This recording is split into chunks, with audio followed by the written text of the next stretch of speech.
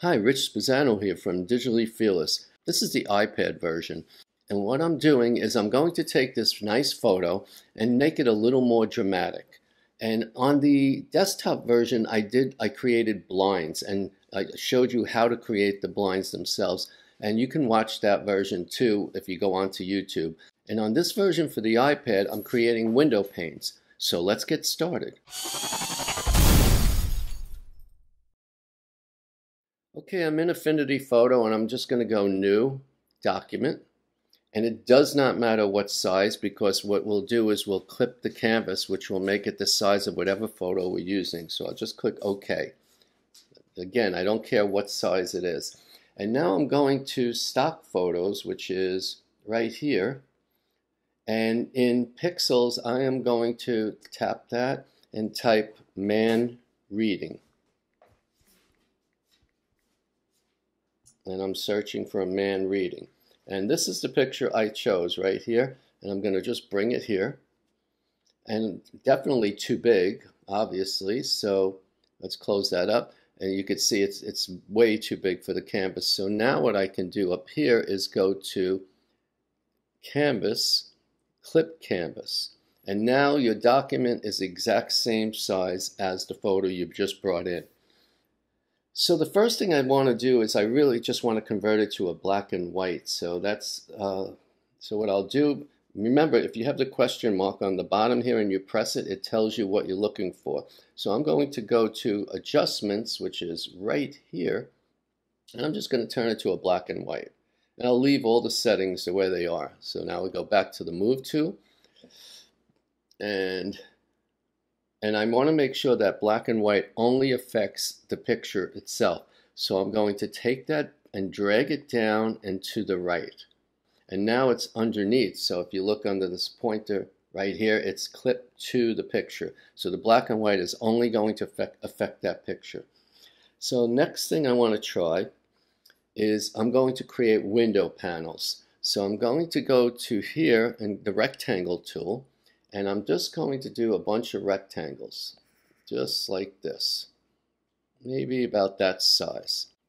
Go back to the Move tool. Now this is the command controller here. If you don't see it, they moved it. This last time it was always here. This time you have to go to the hamburger menu and say Toggle Command Controller on and off.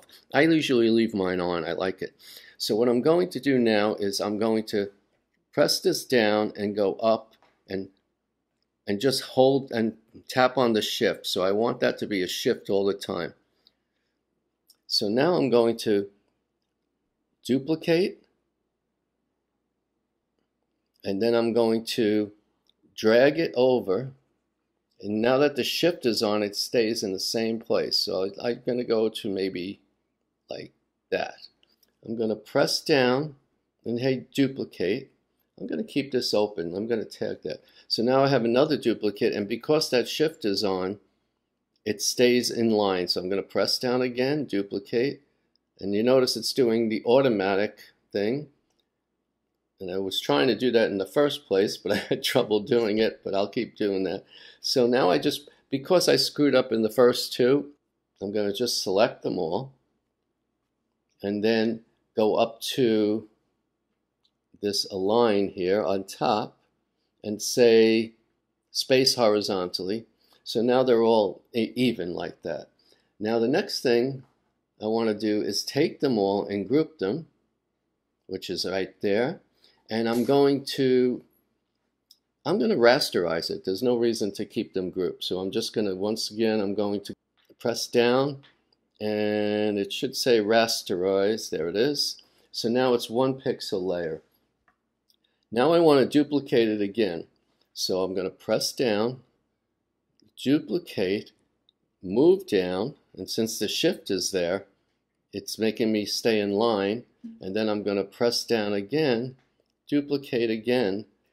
We're all set now for the windows, so now I'm going to take them all, group them, and I'm also going to rasterize that. So press down and rasterize.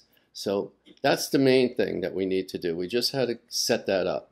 And I'm going to take snapping off. I thought it was off, but it's snapping for some reason. There we go. But okay, so now I'm going to shrink this a little bit. And next thing I'm going to do is go to filters, and I'm going to do live filters in the beginning just so I know I get it right until I'm sure of where it wants to be. So I'm going to do perspective, and I'm going to drag this corner. Oops, undo that. I use 2 fingers, I tap to undo. I'm going to drag this corner, say like that, and like that, and maybe here. And I'm just trying to think of where the light might be coming from. So now what we'll do is we'll take that layer, let's rasterize that. Now I'm going to go to the liquify mode, and with a fairly big brush, this is width. Okay, so with a fairly good sized brush, I'm going to push up a little bit on the face, because when the shadows come in, like here on the arm, they wouldn't come in straight, they would kind of curve around it a little bit. So I'm just kind of going to do a little bit of push and pull here. And I don't want to do too much. Just want to make it look like it's not all going straight. And I think that's not bad actually. Maybe in the face here a little bit, and a little bit up. And let's say apply with the checkbox. And now the last thing I want to do is make it a little more dramatic. So I'm selecting the image layer, and now I'm going to take a rectangle and go over the whole thing. I'm going to turn snapping on because I want the rectangle to be the same size as my canvas, so it'll snap to that place.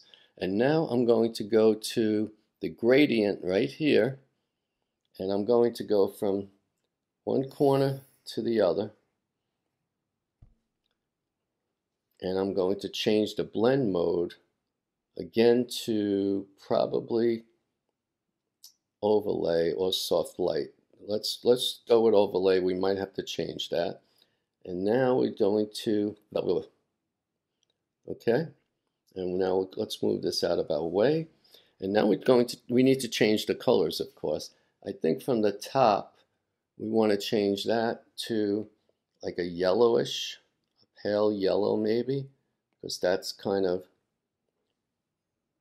the light coming in.